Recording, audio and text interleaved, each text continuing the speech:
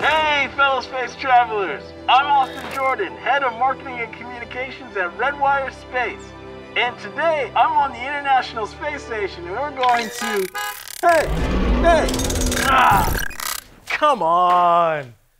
Alright, I'm not on the International Space Station. I'm actually at Redwire headquarters in Jacksonville, Florida. Honestly, between you and I probably couldn't cut it as an astronaut because I'm scared of heights. But let's keep that a secret. Anyway, we're still on an exciting mission, and if you're down to join me, let's check it out. Come on.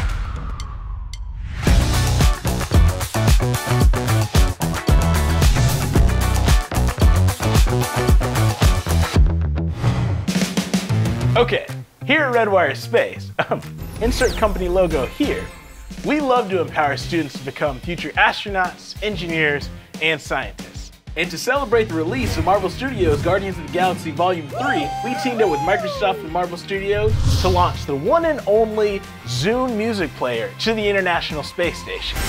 And this is the same one that Star-Lord uses, so it's the real deal. Redwire, take one. A Zune is Microsoft old MP3 player. Just plays music whenever you want it to. Let's cut to the chase, people. The real important question is, do you know how we sent the Zune player to the International Space Station? Oh, so you think you have it? Wait, what? No. Come on, we don't have the budget for that. I think there's a better way. How about 3D printing? But what exactly is 3D printing? 3D printing is a type of manufacturing in which you add material instead of taking it away. It's like a piece of paper. If you cut it out in the shape and then you stack those shapes up, eventually you'll get a 3D object in whatever shape you want. But 3D printing in space? Not as easy as it seems. Space lacks one important element that we have here on Earth. Do you know what that is? You got it. Here on Earth, we have gravity. The force that attracts everything to its center. So, what happens when we try to 3D print in space? 3D printing will take space exploration to the next level with the ability to manufacture parts and tools right up there in orbit. Of course, as with any great adventure, there are several challenges to overcome. Without gravity, you lose thermal convection, so heat doesn't rise, heat stays where it is. Let your spirit rise. It's like when you put a ball filled with air inside a tub of water, it'll float to the top. The same thing happens with the density differences of different temperature air. On the ground, because there's gravity, that'll float to the top. In space, there isn't a top, so that won't happen without forcing it yourself. And so Redwire has come up with the first 3D printer to operate in low Earth orbit. And it's called AMF, which obviously stands for awesome, magnificent, and fabulous. All right, I'm just kidding. AMF is our additive manufacturing facility on the ISS. It's the 3D printer that we use to manufacture parts on demand for the space station. These capabilities are crucial to enabling a sustainable human presence in space that is not reliant on resupply from Earth. The idea is you can print whatever you need. Spare parts, tools, equipment, whatever we couldn't bring on the trip to begin with. If things break, if they need something new, the only path is to make it there. And 3D printing is one of the most flexible ways to make things which hold shape. And with a little preparation, you won't even have to worry during longer space missions. You send up your material, and then you build it up there. You can build them right away instead of having to wait for the next rocket. Make a tool, use the tool, then recycle the tool into a new tool, all with the same material in hand. This is all very interesting, but something's been nagging in the back of my mind. I wonder if we could print pizza. No, can't currently print pizza in space, no.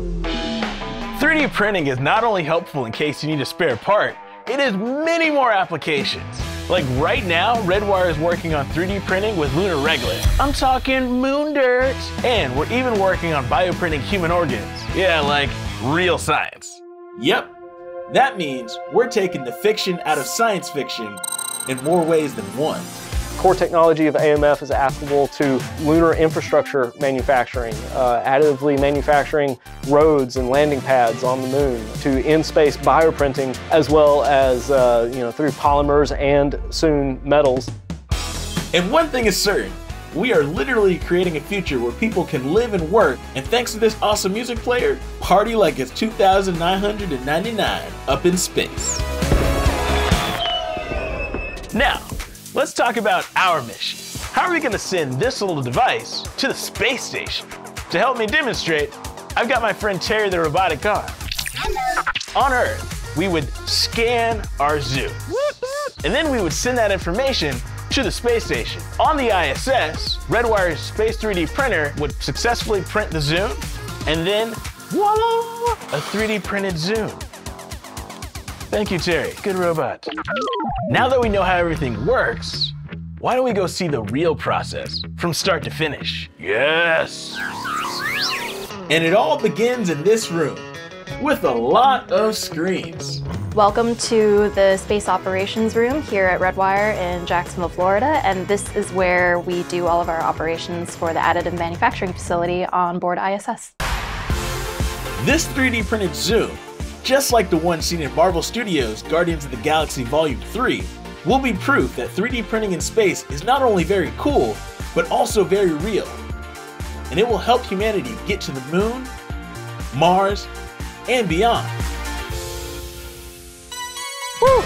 Okay, that was amazing. I think we can all agree that our mission today was accomplished.